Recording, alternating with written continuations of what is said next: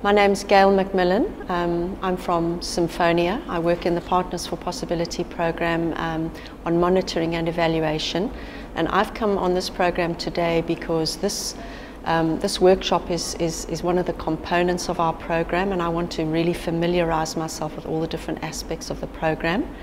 I don't think I have any real expectation of today other than to become familiar with the content of this program and to learn whatever I can about community building, because I want to get better at that.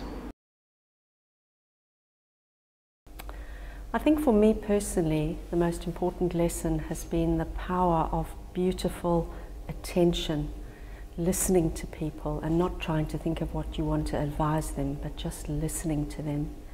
The other thing I think is that people need time out of their responsibilities and busy life just to be given the opportunity to reflect on what they're really thinking and feeling and what they need to do to achieve the possibility that they want in their lives.